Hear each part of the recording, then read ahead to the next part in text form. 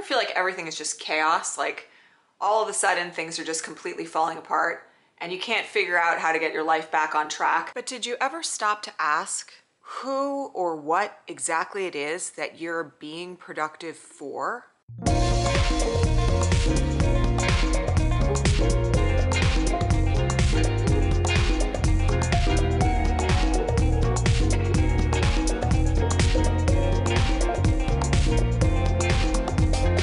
So I've been an executive coach and a leadership consultant for the last 12 years. And when I tell you that I have read pretty much everything that's ever been written about productivity, that's the truth. It begs the question, what does productivity even mean?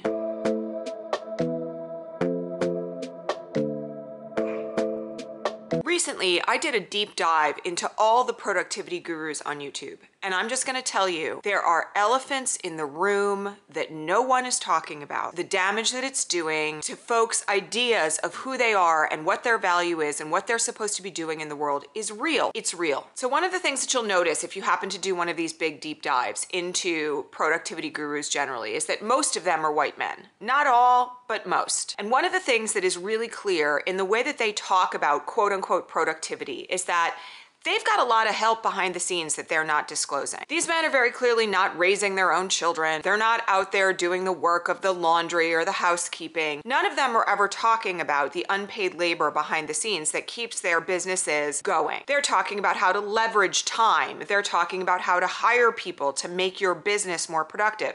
They're not talking about the fact that many of these men have wives who are at home raising children, doing the labor of their households, or they're paying household staff to do it. For a lot of us, those of us particularly who are in the crunch generation of middle-aged women who are still raising children while simultaneously taking care of aging parents, we don't have that kind of help.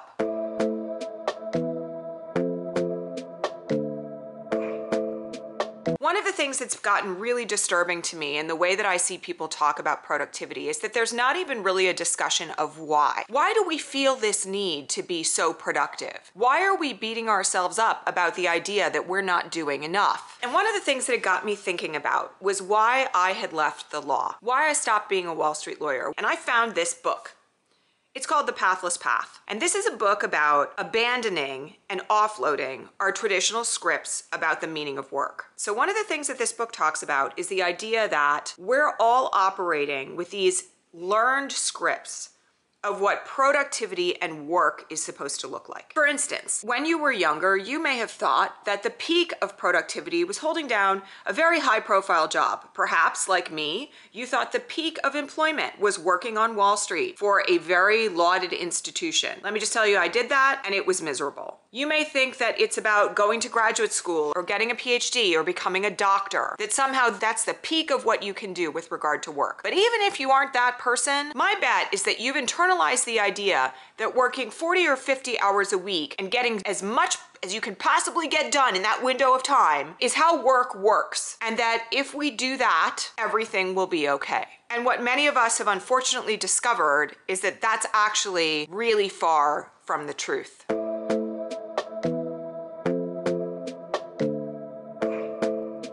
I want to invite you to think about what you would do with your time if you hadn't internalized the idea that work was supposed to be the center of your universe. Would you actually be worried about quote unquote productivity? Would you actually be trying to figure out how to cram even more stuff into a limited amount of time every single day? Or would you be giving yourself grace? Would you be accepting the idea that we all need rest? That maybe we weren't all put here to just slave away for the uber wealthy in order to make sure that they had even more money? Maybe that's not the point. Now, I don't want to sit here and claim that we're all not subject to the strictures of late-stage capitalism, because God knows that if I don't do my job, I've got a real risk of being out on the street with my kids. But within the realm of how we think about work, are we considering the idea that maybe there are other ways of doing this?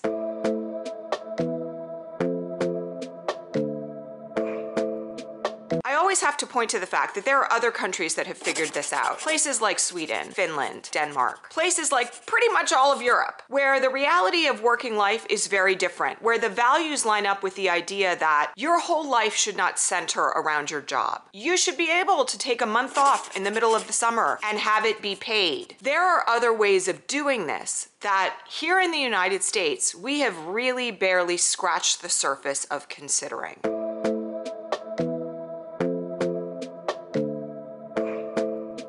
When you have the impulse that says that you're not quote unquote being productive, what does that mean to you? And this is a really hard question, I think, for a lot of us to answer, because for me, when I think about it, what I think about is the fact that I can't seem to keep my kitchen counter free of Legos while simultaneously being a single mom taking care of 2 growing children. And I beat myself up about that all the time. My bathroom counter is a disaster, and every time I look at it, I beat myself up about the idea that I'm not doing enough. All of us have a version of this. We have a moment where we look around at our lives and think, I haven't gotten everything done today that I needed to get done. Whose voice is that inside your head though? Are you repeating a tape that the culture has taught you about the idea that if your life isn't perfect and everything isn't lined up and you haven't checked everything off your to-do list, that somehow you're not worthy of something? I've had to really make a serious mindset shift recently about the fact that my value is not attached to how much I produce. My value is inherent. I belong here. And maybe what I'm here to do is create.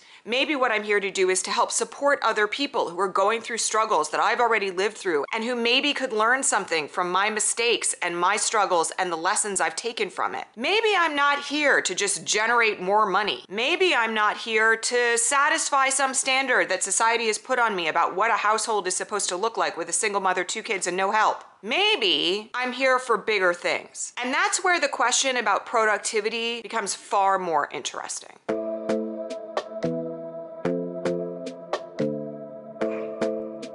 So let's just talk for a second about what it actually means to quote unquote produce. Because my mindset about this has really done a full 180 in the last 6 months. When I think about the idea of production now and what I produce in the world, I'm far more interested in whether or not it actually has an impact for the greater good than whether or not I'm meeting some arbitrary standard that society says I'm supposed to meet. I look at my work right now much more from the direction of what difference am I making? Am I producing creative work that impacts people where they live? Am I doing things with my gifts that improve the world, that make it a better place? Am I working, quote unquote, to make the world that I live in more fair and more equitable and more just, and to leave a legacy for my children that they can be proud of? I'm way more interested in whether the work that I'm doing is a means to an end.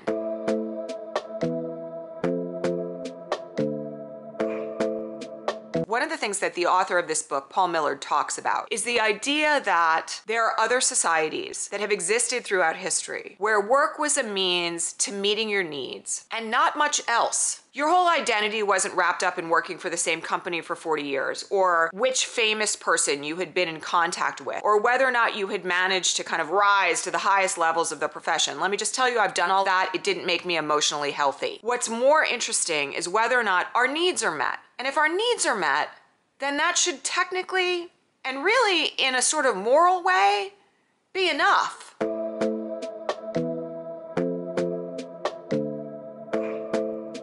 And then the question becomes, what do we do with our time? Are we using our productivity to make a difference? Are we using our time to connect with our family and our friends and our loved ones? Are we building communities that are sustainable and healthy and that improve people's lives? That to me is really about what productivity should be about in the long run. And I think we really need a really true redefinition of work. So when you listen to all these productivity gurus that are like, get up at 4 a.m., get your morning routine in order, make sure that you've got employees who can leverage the amount of work that you do, and then maybe you too can work a 4-hour work week. Personally, I want you to think about what that does to the lives of other people. And then I want to think about what it does to you. Because if productivity is just about making sure that your kitchen counter is clean and that you're generating as much busy work in a window of time during the day as you can, and your whole life is valued around how hard you're working and how busy you are, how are you going to feel about that when you get to be 65 years old? Are you going to feel like you've invested this one wild and precious life, to quote Mary Oliver, in a way that actually has real meaning to you, real value? Or are you going to feel like you adopted a script that simply carried you through life in a very default, lemmingish kind of way? To what end? It's time to redefine what work and productivity look like, rather than trying to just generate more and more and more and more and more for meaningless and frankly not very moral reasons. We have to start rethinking what